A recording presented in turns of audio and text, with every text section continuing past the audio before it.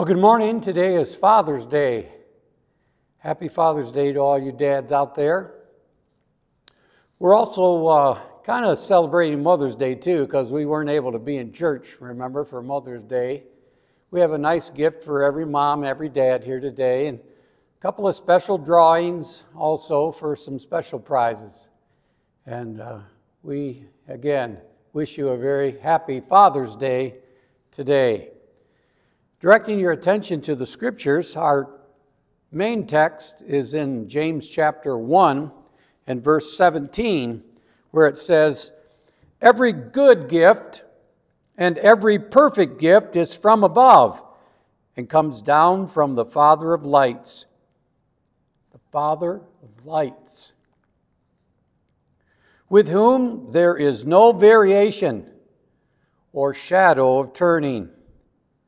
Of his own will he brought us forth, or begat us.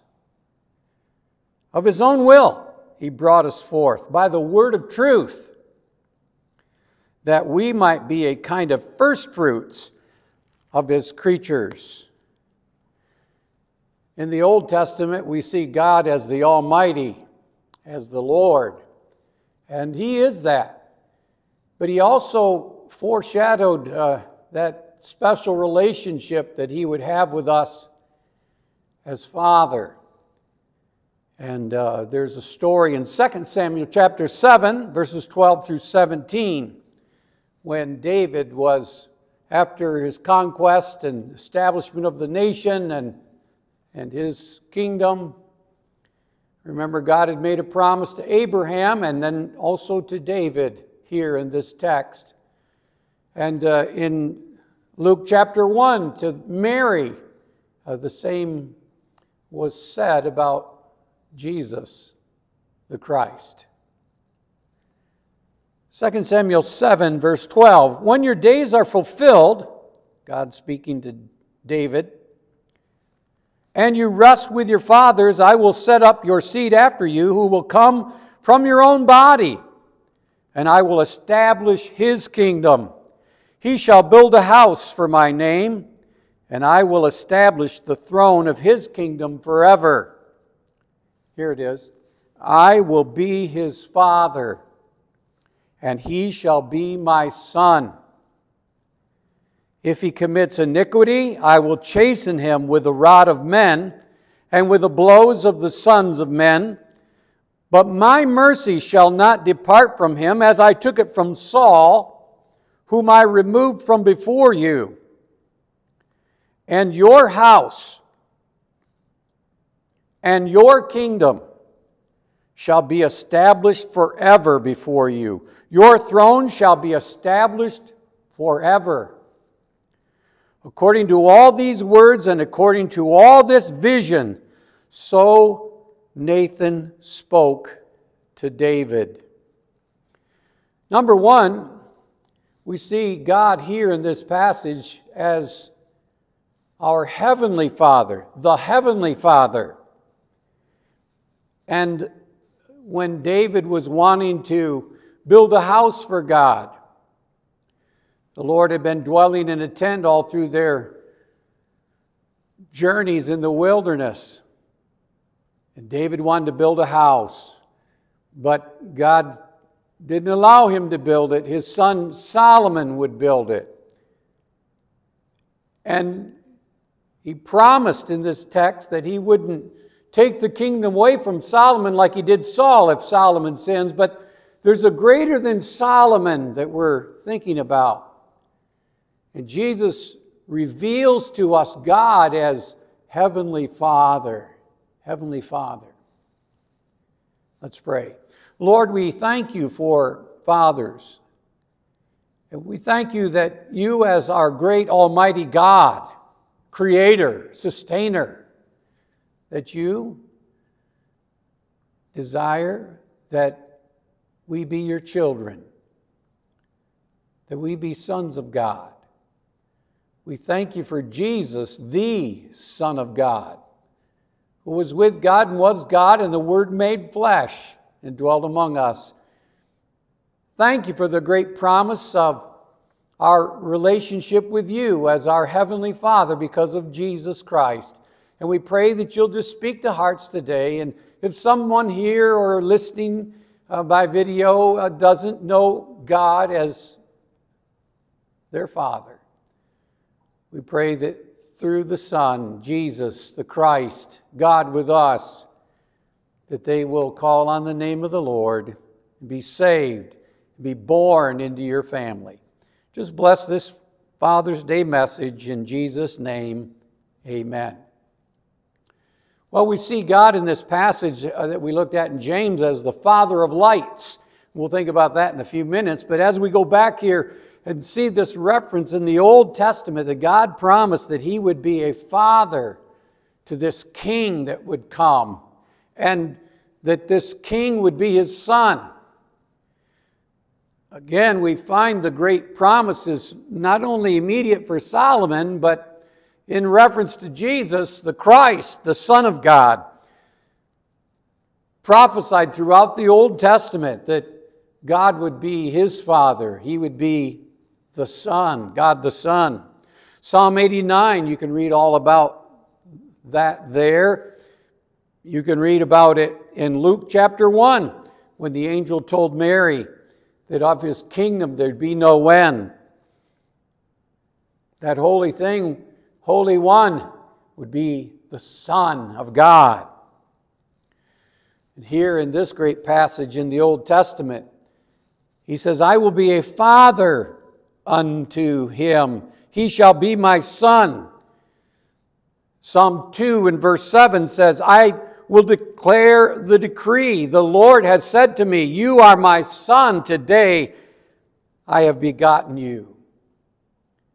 We notice in this passage, 2 Samuel 7, that God promised to David a house, a family, a dynasty, if you please, a kingdom. And note how many times there it said forever. Verse 13, the throne is going to be forever. Verse 16, the kingdom forever. Verse 24, the nation of Israel would be forever. The promise, verse 25, all the promise forever. Verse 29, the blessing upon these people forever. And we've already talked a lot about the fact that when we're saved, when we become one born in Christ, that we are the family of God. We become sons and daughters of God. 2 Corinthians 17:18 says, therefore come out from among them and be separate, says the Lord. Don't touch the unclean thing, and I will receive you. I will be a father unto you, and you shall be my sons and daughters, says the Lord Almighty. So the Almighty, God, who's a consuming fire, who dwells in a light that no man can approach unto, says, I want to be your friend and your father. And in Christ, we have those great blessings. God had made a promise to David. His kingdom would be forever. God had made a promise that he'd be a father. God made a promise that David's seed would be his son and sons. And we see it all fulfilled in Jesus the Christ. We also are born into the family of God, become sons of God. John 1:12 and 13. As many as received him, to them he gave the right to become children of God, to those who believe in his name, who were born not of blood, not of the will of the flesh, nor of the will of man, but they were born of God. Born of God. So as God, our Heavenly Father, we should seek to please him. We all have fathers of earth that we seek to please, and he's always been our greatest hero. And we always wanted his approval, and we always looked to him for that approval in everything we've done. But we have a great Heavenly Father who gives us His unconditional love and approval, acceptance in the beloved Jesus the Christ, our Savior. Ephesians chapter 5, verse 1 tells us, as children of God, that we're to be imitators of God as dear children, Ephesians 5:1. So it's our desire and our goal in life, our mark that we set is to please our Heavenly Father, not ourselves, like Christ did all the life long. He always pleased the Father. He never sinned. We will sin. But He made that promise again to Solomon. Though he sinned, I won't reject him like I did Saul. We have a great promise in that. But it's not to be taken advantage of. It's to be lived up to, and ask God to forgive us when we do things wrong and seek to be like Him, imitators of God. Little children like to do what Dad does. So let's be careful that what we're doing is things that will point them to the Heavenly Father and His goodness and righteousness and His holiness. God as our Heavenly Father. Then number 2, we see God as Heavenly Provider and Heavenly Protector. We look at Matthew chapter 7 and verse 7. Matthew 7:7 says, "Ask and it will be given to you. Seek and you will find. Knock and it will be opened to you. For everyone who asks receives, and he who seeks finds, and to him who knocks it will be opened." Or, what man is there among you, if his son asks for bread, will give him a stone? Or if he asks for a fish, will he give him a serpent? If you then, being evil, know how to give good gifts to your children, how much more will your Father, who is in heaven, give good things to those who ask Him? Therefore, whatsoever you want men to do to you, do also to them. For this is the law and the prophets. And then our text again in James chapter 1. Every good and perfect gift comes down from the Father of lights, with whom there is no variableness or shadow of turning. Of His own will He begat us by the word of truth, that we might be a kind of first fruits of His creatures. We see here that all that the Father gives is gifts. All the gifts. We have the gift of God, which is Jesus, our Savior, given to us. And how shall He not with Him freely give us all things? You've asked nothing in my name. Ask and it will be given, Jesus said. Let's ask God to help us to be praying for our children and praying for their success and their salvation and their salvation before success. Let's ask God. And let's thank God for prayer and for all the things He gives us. Every good and perfect gift comes down from Him. He delights to help us. As Matthew said, as Jesus said in the book of Matthew, He said, how much more will your Heavenly Father give you good things if you just ask? So ask and seek and knock. Keep seeking God. Keep looking to God.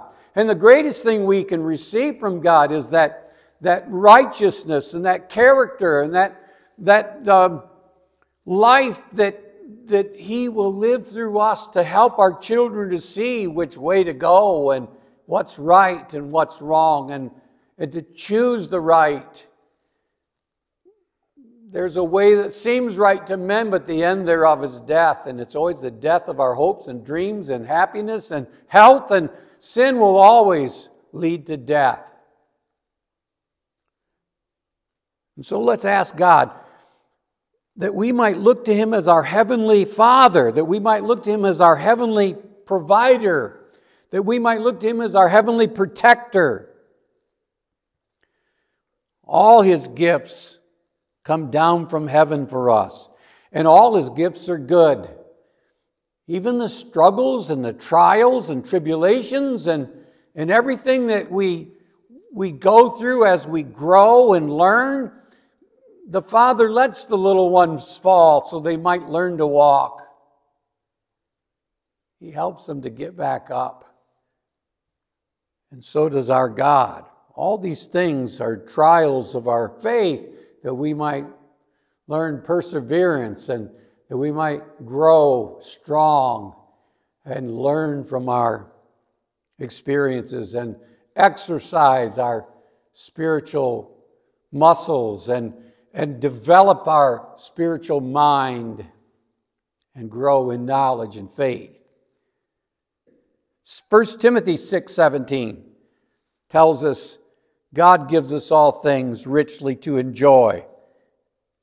Command those who are rich in this present age not to be haughty, nor to trust in uncertain riches, but in the living God, who gives us richly all things to enjoy. Let them do good, that they may be rich in good works, ready to give, willing to share, storing up for themselves a good foundation for the time to come, that they may lay hold on eternal life. Because God has been good to us and God has blessed us, it's in order that we might be good to others and be a blessing to others, that we might give. God has blessed us with much so that we might be a blessing to others in much. All His gifts are good, and we should seek to be good to others. Enjoy what you have, but let others enjoy some of it as well.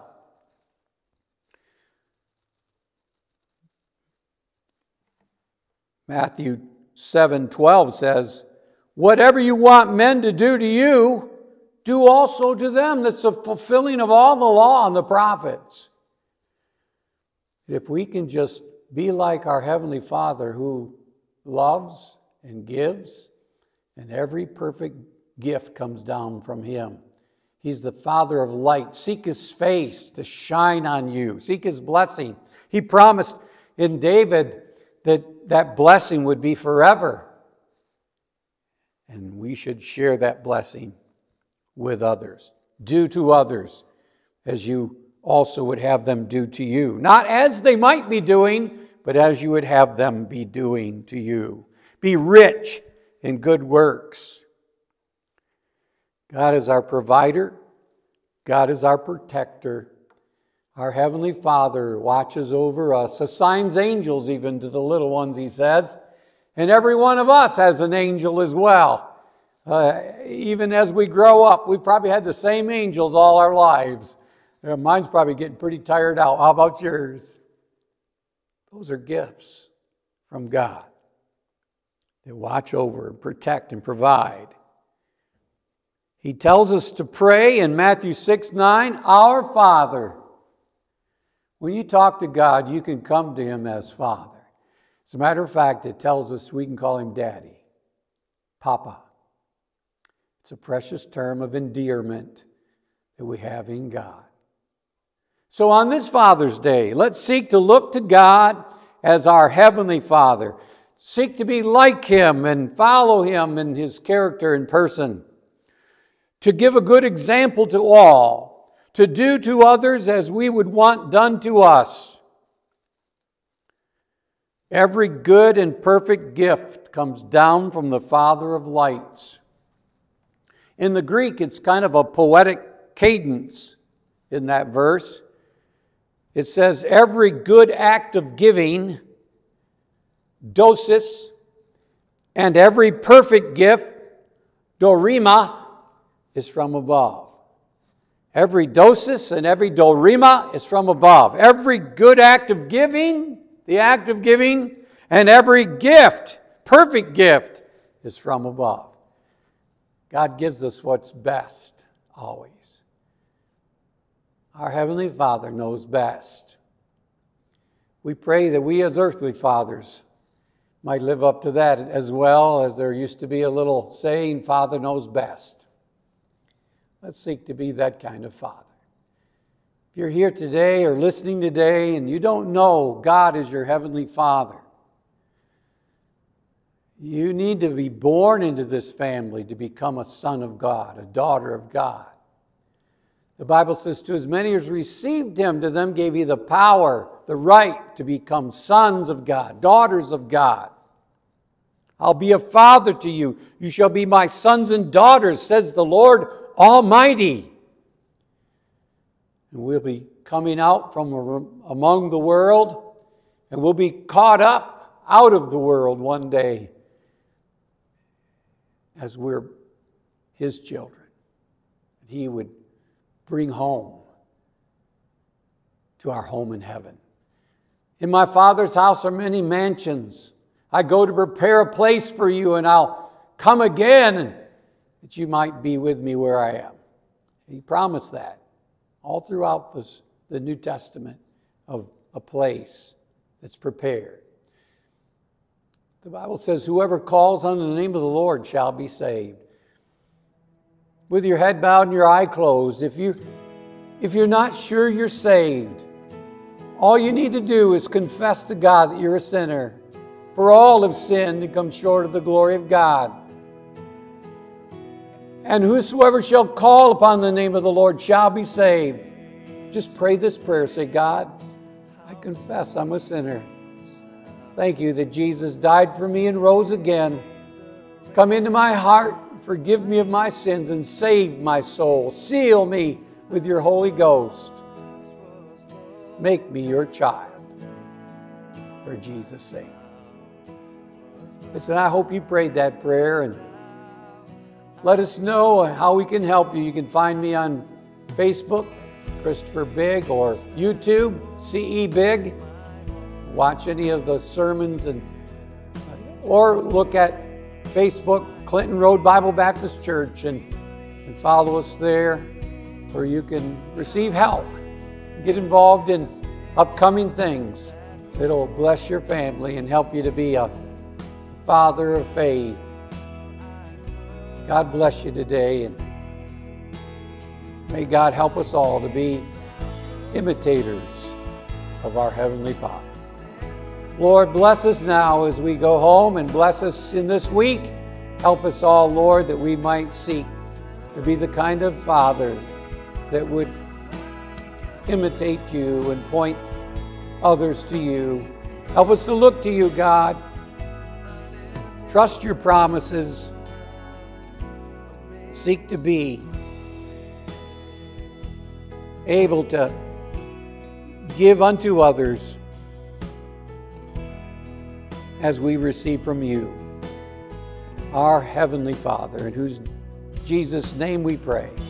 Amen. God bless you this Father's Day. After every catch he makes on the baseball field, he'll look to you to make sure you're smiling. When her friends make the 4th grade pep squad, but she doesn't, she'll look to you for comfort. When she feels misunderstood by her brothers and sisters, she'll look to you for understanding. They'll never stop looking to you.